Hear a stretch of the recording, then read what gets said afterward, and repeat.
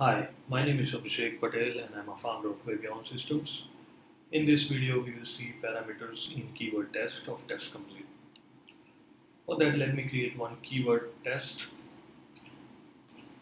and give a name as enter your name. Okay.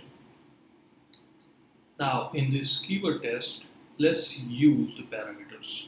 So if you notice here, down here, we have these three tabs.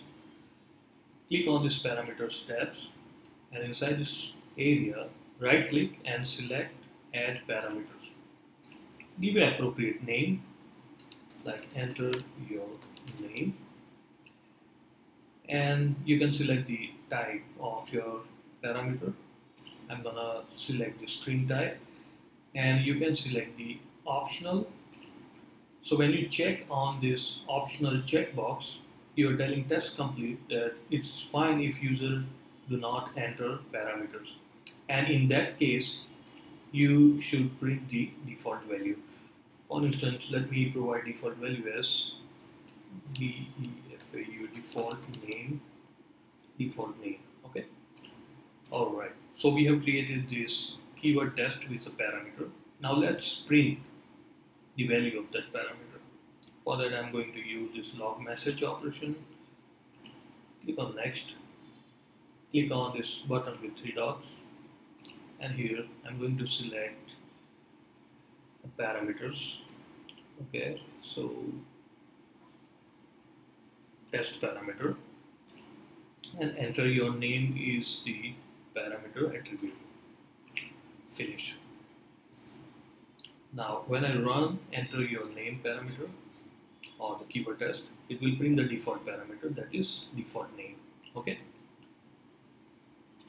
so consider this test as a function which accepts the parameter from user and performs the action based on the provided parameter. Okay, so let me create one more keyword test. Print my name. Okay, and now I can use this keyword test inside this print my name keyword test.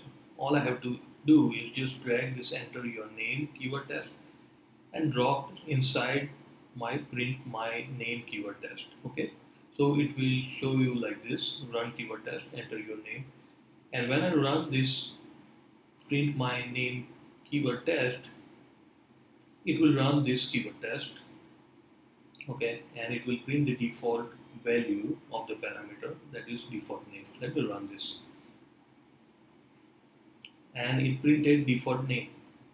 Okay, let me go back to print my name keyword test and let me provide a value.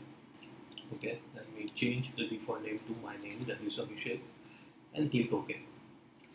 Now when I run this print my name keyword test, it will print my name, that is Abhishek. Okay, it is printing to Abhishek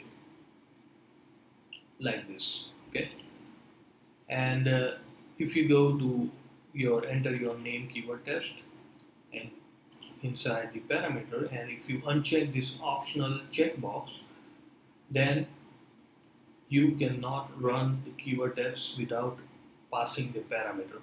Okay, so when you check this optional checkbox, then you will get the default value when you run the parameter test when the user do not provide any parameter.